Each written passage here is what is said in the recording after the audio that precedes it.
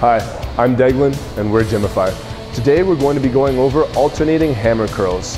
Now, the difference between a hammer curl and a traditional bicep curl is rather than having your wrist like this, it's going to be organized like that. The reason for that is now it's targeting a muscle deep beneath your biceps called your brachioradialis. This is the powerful mover that gets your forearm up to your upper arm. Your biceps' actual function is to turn your wrist over like this. You see how my bicep contracts when I do that? So what we're going to need to do this exercise, first of all, are 2 dumbbells. From here, you're going to organize your shoulders into an up, back, and down position. Keep your elbows driven inwards, your abs tight to secure your spine, and your butt tight to secure your pelvis. From here, one at a time, we're going to be lifting the dumbbell up and then going back down. Exhale on the way up, inhale on the way down.